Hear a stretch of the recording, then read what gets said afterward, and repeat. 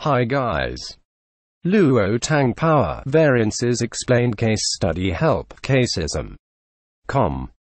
He believed the business performs well throughout. Plant availability and the air and fuel economy had improved over the last year. However, the constructive functionality does not reveal in the fiscal results. He should inquire before presenting to the board. He contemplates performing a variance analysis to better recognize plant operation in comparison with the prior year.